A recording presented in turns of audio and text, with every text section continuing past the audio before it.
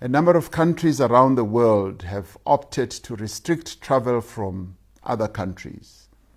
The United Kingdom imposed a travel ban on South Africans by red listing our country, in other words, preventing easy travel from South Africa.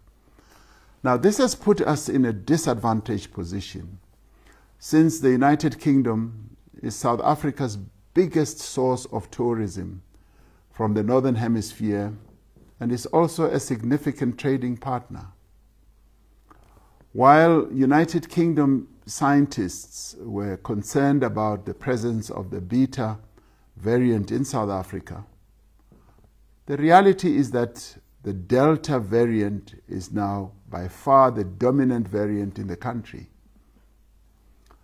Now, earlier today, I had a telephone conversation with the British Prime Minister, Boris Johnson, to discuss this matter. I put South Africa's case to him, which he understood very well.